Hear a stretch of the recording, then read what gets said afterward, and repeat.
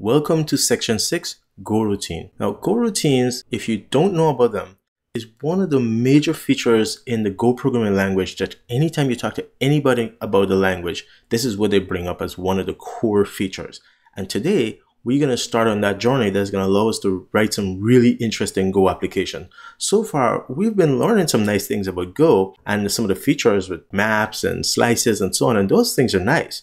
But Goroutine, as you will see, and some of the other things that we're going to do, especially in the next section, is what really makes Go stand out as a new and different language. Okay, let's jump in. So, of course, we're going to do some basic things. We're going to look at what is a Goroutine. We're going to look at how to create Goroutines. Then we're going to get into a few more advanced things. We will see that once we can create Goroutines, we will need to worry about when they finish and how to make sure that we wait long enough for them to complete their work. And that's going to lead us to talk about synchronization. And then we'll also talk about some pitfalls, some things you should look out for. Well, we're going to kick things off in this section, of course, with lecture 1. And our objectives for this lecture are to cover how to create Goroutines. And we'll do that using name functions and anonymous functions, which are the functions that you create without names. We'll also figure out what a Goroutine is, and we'll do that indirectly by trying to understand the responsibility of a Goroutine. Then we're going to talk about how your program ends. Now, this may seem like something we should have covered in section 2, and we did. We said that how your program ends when main ends. Well, now we're going to be creating Goroutine. It's time that we make sure that we understand when your program ends and some of the consequences of your program ending when you have Goroutines. So before we get into any sort of coding, let's just get some concepts and terminology out of the way. Let's talk about sequential functions. So what is a sequential function? Let's say I have two functions, one called producer and one called consumer. And what I want is the producer to create some data which my consumer will then use. So in that case, my producer must run first to create this data that I want my consumer to use, and then the consumer can run. But notice when I call my producer function, it runs the completion first. Because let's say I wanted to produce 10,000 random numbers. Even after producing half of them, it is possible that my consumer could probably start working on half of those numbers. But there's no way to get my consumer to start working. My producer must run to completion first before my consumer can work. So this is how we've been writing code so far, and these are sequential functions. Now, there's another way you can imagine things happening. You can imagine that if I could run things concurrently, which would require not only that my functions be written in such a way that they're independent. Now, that doesn't mean that a consumer doesn't need the data from the producer. What it means, though, is that if I could write things in such a way that once the producer produces some set of data, I can probably pass that over to my consumer could start working on it given the opportunity.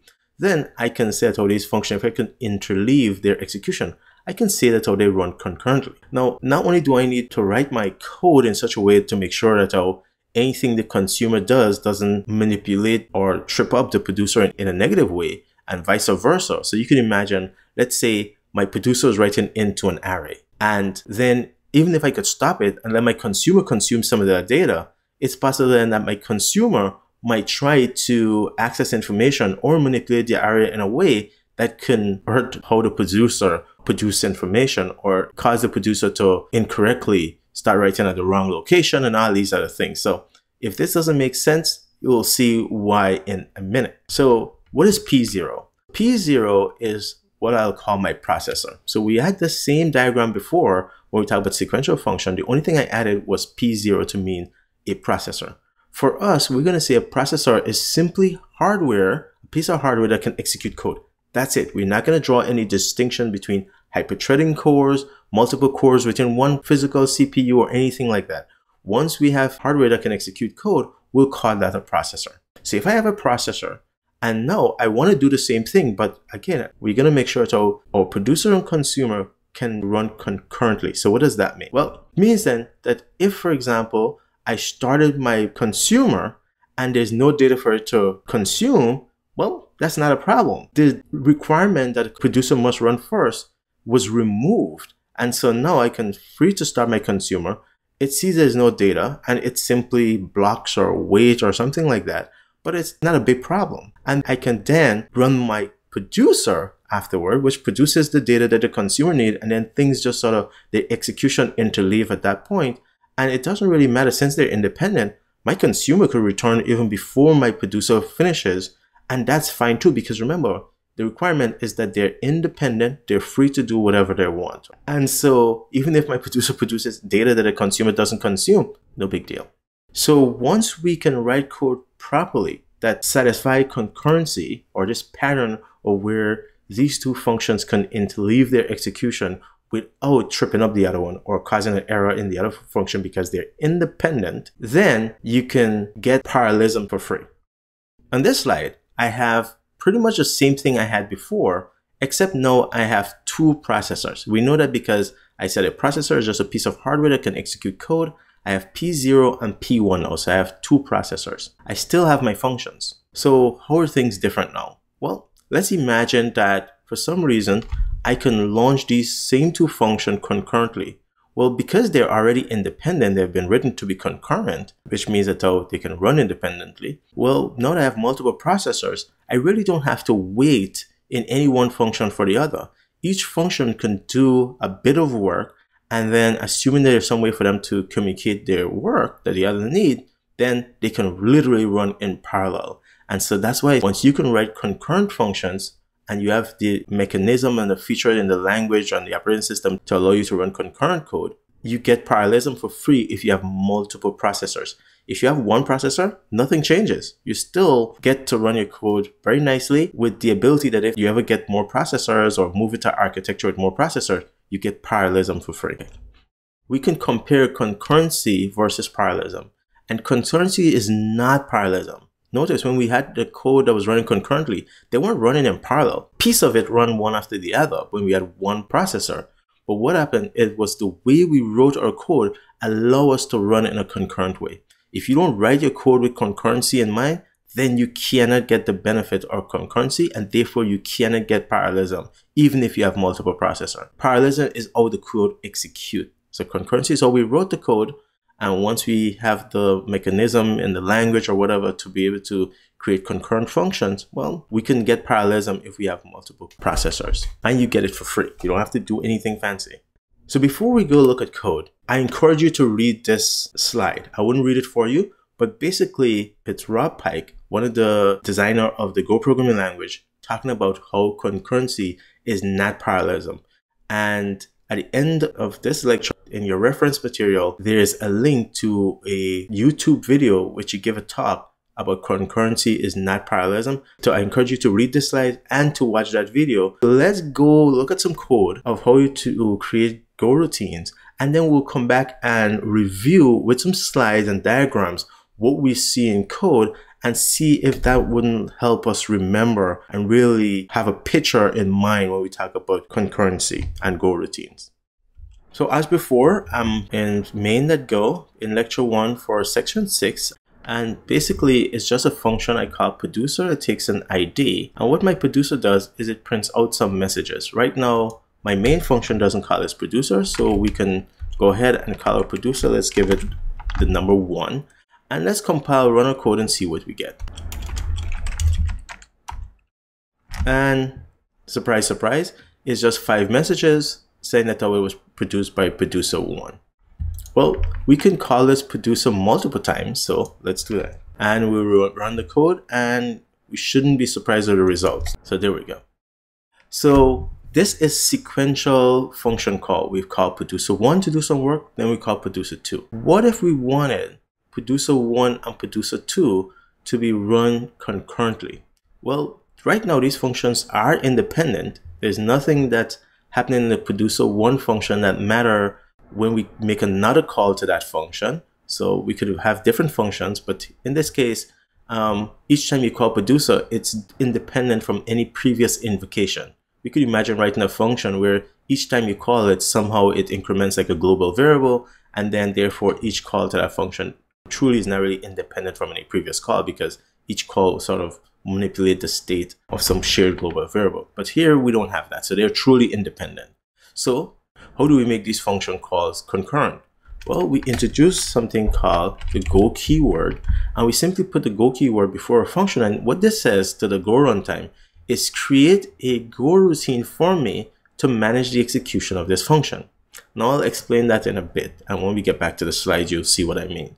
I didn't have to change my producer in any way. I simply introduced the go keyword in front of the function call. And notice it's still a function call. So let's go run our code and see what happens. And there you go. Look at what's happening. The results sort of differs. Here, I didn't see any result from producer 1, but there are times when I run it and I saw some output from producer 1. So here, for example, producer 1 produced some message, but notice what happened. It looks like producer 1 no longer always get to run first. And that makes sense because what we said is if we can run our functions concurrently, it allows for the interleaving of the function call. So here it looked like function 2 was running for a little bit. It got to produce one message. Then execution went into function 1 and function 1 got to produce all its messages. And then it went back to function 2. Now you might be wondering, well then what happened here? Well, this is one of the pitfalls we'll talk about in a bit. And to really illustrate this, let's run both of these functions now as Goroutines under the management of Goroutines. So now we've created Goroutines to call these named functions. Notice these are named functions, right? And let's run it and see. And we could run this as many times as we like, and chances are we're very unlikely to see any output. So what is happening?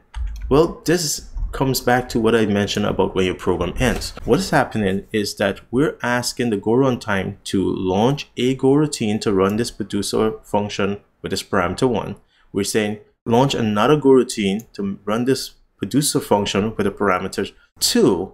But before any one of these functions could get to run, our main function returns. It returns immediately after just saying, hey, create a Goroutine for this guy, create a Goroutine for that guy, and it returns immediately. And therefore, we never had the time for these functions to run because the main program exits. So that tells us when you create Goroutines, again, we don't know what Goroutines are yet. I just said Goroutines are created to manage the execution of a function. Okay, take my word for it for now, but we'll get to that in a bit. But once your main functions end, your program ends, and it doesn't matter how many Goroutines you created, they will get killed. Let me prove to you that these functions run if we were to cause the main function to pause for a bit, maybe 1 second, and that should give our 2 Goroutines the opportunity to run these functions. So let's do that. So what I'm doing here is calling time.sleep to say sleep for a little bit, and you see what it says. The sleep function pauses the current Goroutine for at least the duration. And so here the duration is 1 times that second. So times that second is some unit that represent duration, and we're doing it for 1 second. So let's run it again and see. And now you see my program sort of waits there even after these functions finish their work. It's sort of still hanging around, but at least now when we run our code, we're gonna always see our 10 messages. Of course, they appear differently, and we can't control that because it depends on when they get to run, right? So the messages might interleave, we don't know. Okay, all right. Now I can reduce this time because I think 1 second is probably too much, and this would probably still work.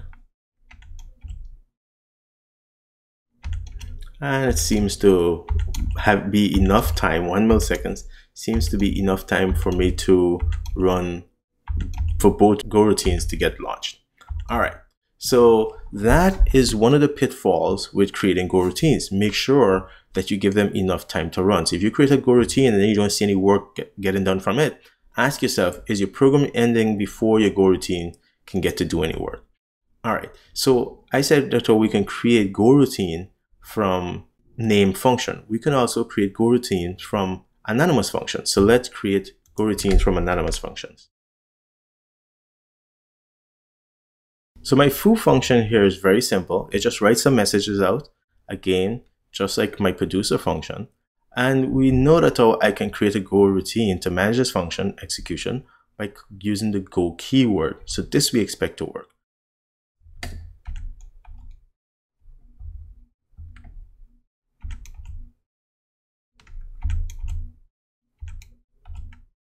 Okay, so that's working. And again, when the messages show up, I don't care because it depends on when they get scheduled by the runtime and so on. I don't care. I just care that they do the work I intend for them to do. And that seems to be happening. So how can we make this an anonymous function? Remember, this name foo represents this function. So why don't we just take this function and put it in place of foo? Now, since I put that in place, I don't really need the name anymore, so I can remove that. And of course, I don't need the function foo.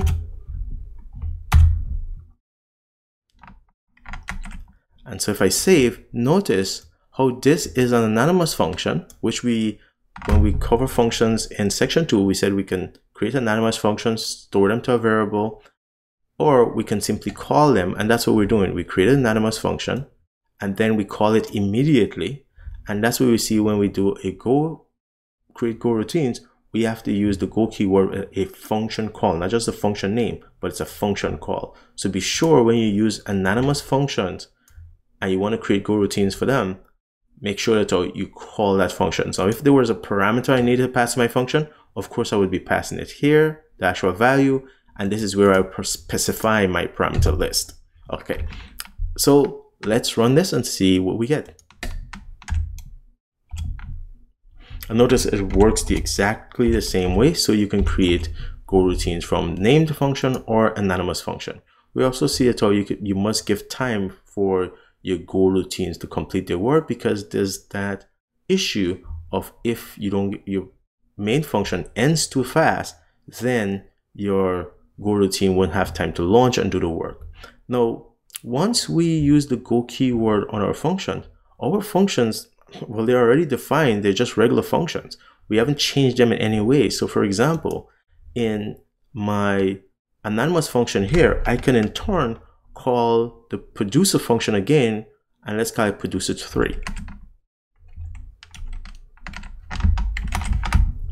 And this is just another function that I can call. It's just that with the go keyword, I can launch a Goroutine to manage the execution of that function or the running of that function. So run our code, and you can see that sure enough, producer3 messages will always appear after foo, because foo messages get printed out first, followed by the function call to producer3. But in terms of the messages from producer1 and 2, they can be interleaved between the foo and producer3 messages. And that's exactly what you see here. Foo messages occurred, and then once that finished and it started to produce producer3 message, that function, that Goroutine somehow was interrupted, and then the Goroutine that's responsible for producer2 got to run and so on. So you don't want to try and think too much about exactly.